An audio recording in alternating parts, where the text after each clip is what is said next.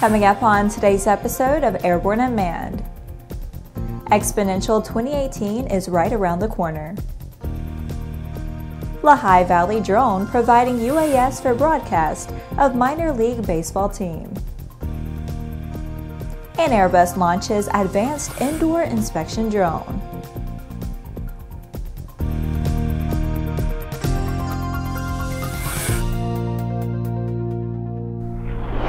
Hello, I'm Laura Hutson. Welcome to the Aero-News Network's Airborne Unmanned program, a weekly news program covering all things unmanned in partnership with AUVSI, the Association for Unmanned Vehicle Systems International.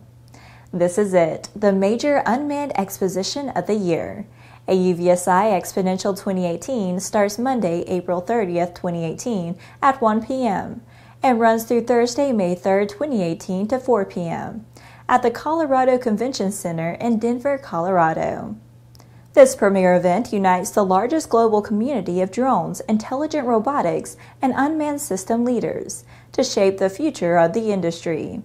Featuring the largest and most comprehensive trade show, this event is the spot to learn from daily keynotes with tech visionaries and 200-plus world-class sessions, as well as connect with 8,500-plus industry pros and business experts from 20-plus industries.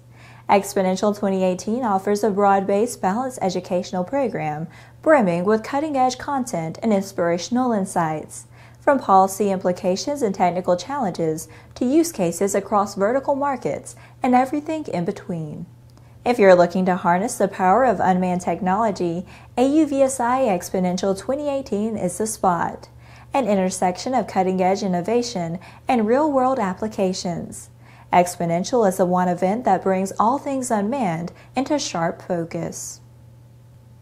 In the next Unmanned Minute, let's take a brief look at a few of the shorter stories that are making the rounds of the unmanned vehicle communities. Authorities say that a drone flew within 200 feet of an Air Force helicopter landing at Winnipeg Air Base in New Zealand, prompting a half-hour suspension in air operations at the base.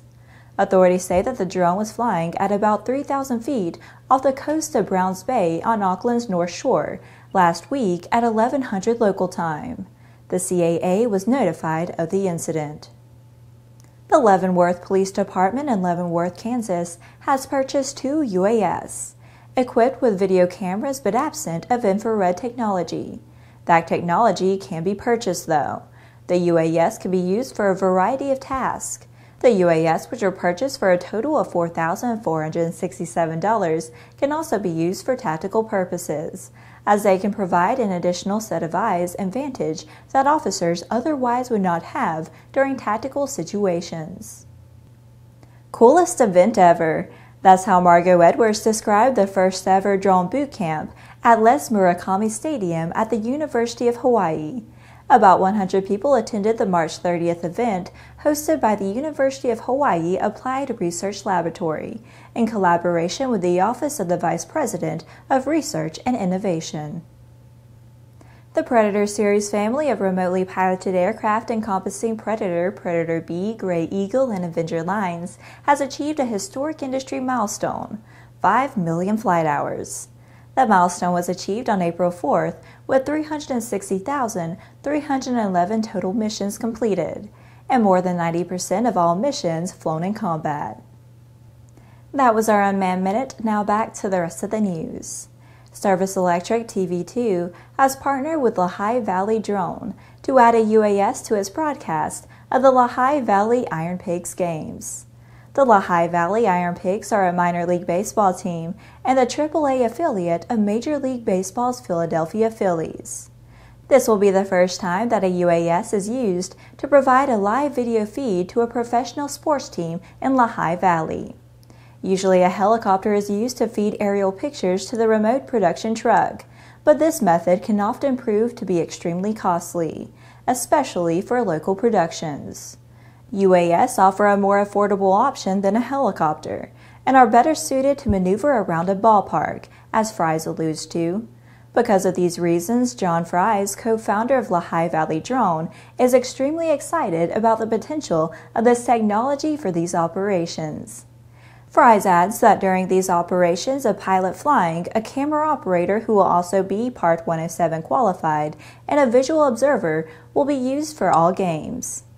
Lehigh Valley Drone and Service Electric TV2 have committed to use the UAS for at least 20 home games this season. Airbus is demonstrating for the first time a drone-based innovative maintenance tool, Airbus's Advanced Inspection Drone, for use inside a hangar, which accelerates and facilitates visual checks, considerably reducing aircraft downtime and increasing the quality of inspection reports.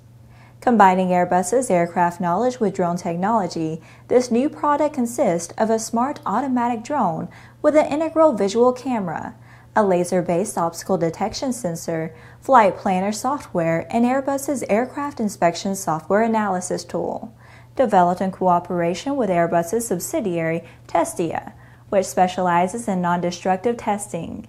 This drone-based aircraft inspection system is optimized for inspecting the upper parts of the aircraft fuselage.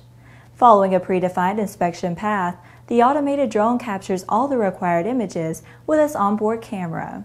High-quality pictures are then transferred to a PC database for detailed analysis using a software system. This allows the operator to localize and measure visual damage on the aircraft surface by comparing it with the aircraft's digital mock-up. The software automatically generates an inspection report.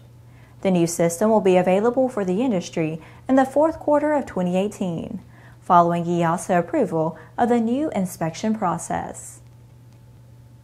Well, that's our program for this week. In addition to this program, our daily Airborne Unlimited episodes covering the entire aviation and aerospace world are streamed on Monday, Wednesday, and Friday. Don't forget to subscribe, like, and tweet us. Get comprehensive, real-time, 24/7 coverage of the latest aviation and aerospace stories anytime at aero-news.net. And more information on the innovative world of all things unmanned at auvsi.org and airborne-unmanned.net. We'll see you next week.